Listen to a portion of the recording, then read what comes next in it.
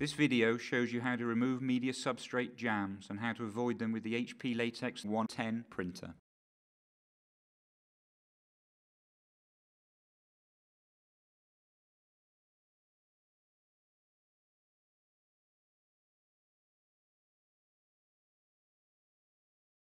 Media jams may occasionally occur while printing.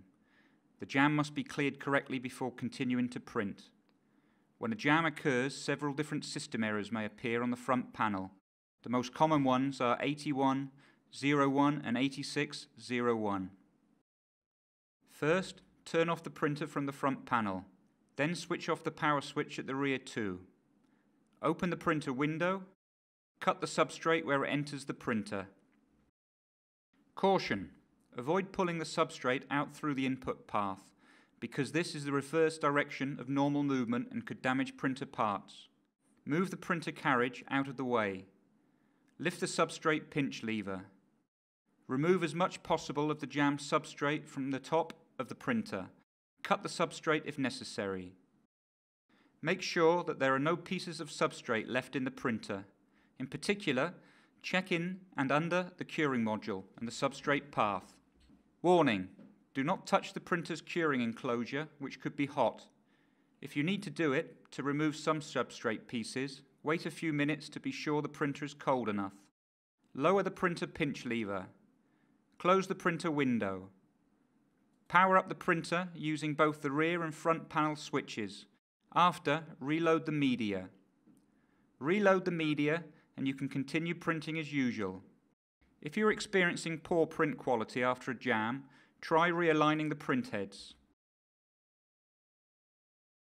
There are several possible causes for the substrate jams. In this section, the main ones are mentioned as well as the process to fix the problem. If the substrate you use deforms a lot in the curing process, some wrinkles that occurred in the curing module may reach the print zone area, causing a crash between the substrate and the print head's carriage. Decrease the curing temperature in steps of 5 Celsius degrees to reduce media deformation and avoid or minimize substrate jams. Decreasing the temperature too much may cause curing issues.